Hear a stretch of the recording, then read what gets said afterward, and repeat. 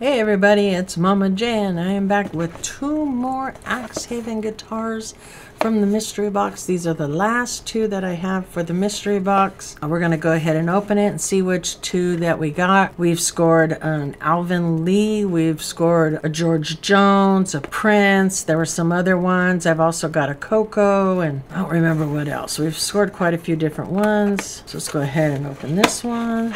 Again, they do come wrapped and they come with a stand. This one looks like an electric guitar from the back. So let's go ahead and cut it open. Fender. Boom. Ooh. Fuck it. We love, with love from me, Cranky T. Got a little middle finger there. Let's see.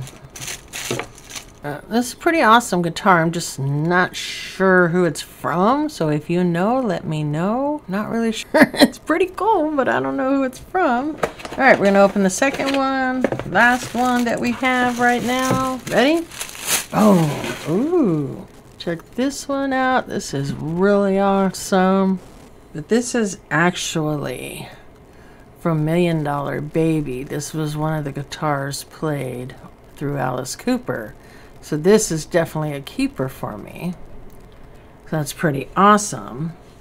Like I said, I wish I knew what this other one was from, but I don't. So if you could let me know, if you guys know, that would be awesome. This one I know is from Alice Cooper. This one I'm not sure.